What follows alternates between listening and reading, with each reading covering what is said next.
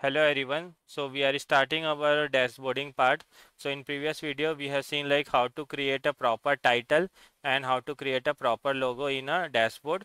In this video we are going to see few of the business requirement we have, and based on that how to create a card visual that actually we are going to see. So you can see here, right, total employee it is showing, a male employee. So this all is nothing but these are the card. So you can see, right, total male employee, total female employee. So how actually we are representing? We are representing this with the card. So that card how actually we can build in a dashboard that we are going to see. For that we have a couple of business requirement, and based on that only we are also going to see how to create proper card in a dashboard. So let's start. The first question is like, what is the total number of sales? So what we had to do, we had to create one card. That card will tell me what is the total number of sales. Suppose total number of sales is 210. This is the total sales. So this will be one card. The second is like, what is the total number of profit? What is the total number of profit? So total profit, this will be another card that we will show. Total profit. Suppose total profit is 500. How many customer we have? What is number of customer? So we will show number of customer. Suppose number of customer we have 1000. Now after that we will say how many order placed. What is the total unique order? So suppose total unique order is 50.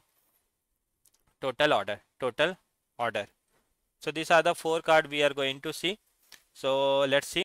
So in previous video we have seen like how to create this title and this logo, right? Now we'll continue and we'll see how to create a card. So for creating a card, in the visualization, this is the visualization window, you can see, right? Here we have a different kind of the options are available. Now we will search for the card. So you can see 1 2 3, this you can see, right? This is nothing but this is a card. So just click on this. Once you will click on this, you will see this. What we will do, we can adjust this card. Now once you will adjust this card, right, in the card actually what we want to show, we want to say what is the total number of sales. So we have loaded a global superset data, right? In a global superset data, if I'll show you, we have a customer, order, people, and the return. In a order we have a sales detail. So this is the sales. So if I'll do sum of sales, means I will get what is the total number of sales. Correct? So I will go into the report view. I'll click this card. Just click on this particular card. Now in the right side you can see the data, right? This is the data. In a data, what actually we want to do, we want to find out what is the total sales. So click on the sales. If you'll click on the sales, you can see what actually it is showing. It is showing the sum of sales. What actually it is showing, sum of sales. How actually you know this is sum of sales? So you can see one field came here, this field, right? Here it is showing sum of sales. If I'll click on the drop down, suppose you have to average, you have to find out, minimum you have to find out, maximum you have to find out, count you have to find out. From here you can adjust. But I had to show the total sales, right? So I will go with the sum only, sum of sales only. So this is the total number of sales actually. Now what we will do, this card, right, whatever we have sum of sales we are showing, let's try to modify it. So in a build visual, right, in the left side in the second window you can see it, format your visual. So if you click on this format your visual, we get a two option, visual and the general. So in a visual we have a call out value. So suppose whatever the number we are showing, right, this 12.64 million. Now you want to make it bold. So I'll click on the bold. You can see this became the bold. Similarly, if you want to increase the height, you can increase from here. Suppose I will make the 10, then it will become very less. If I'll make the 50, you can see proper number actually it is showing. Now similarly, if you want to change the color, you can change that. Suppose blue I want, so that will become a blue. But I want to go with the black only, black. So I'll select the black. Now display unit. So as of now you can see 12.64 million actually it is showing. But suppose you want to show in the thousand. So if you click on the thousand, it will get converted into the thousand. Similarly, billion, if you want to see in a billion number, that also you can see. But I will go ahead with the million only by default, auto one. So like that actually you can change the size. Now the second thing is like, one is the call out value. So whatever the number we are showing, right, that actually we can adjust it. Now if in a category level. So you can see below the 12.64 sum of sales is written. Now that visual if you want to do, so that actually you can do from here. Suppose I want to make it big, like 30 if I'll do. So you can say this actually it is showing this. I will make it 20. So you can see sum of sale it is showing and also the number. Now what actually we'll do, again click here, go to the visual. So we have seen the call out and the category label. Now in the general option, you can apply few effects and all also. So first option is property. What is the height for this particular card? Suppose I will make it the 500. So you can see the card size is increasing.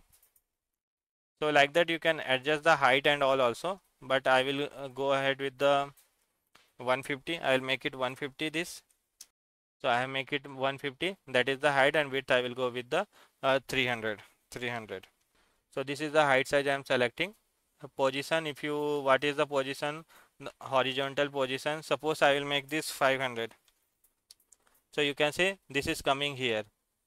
But I want to start this with here, so I will go with that only. So this horizontal position and all also you can adjust from here in the property option.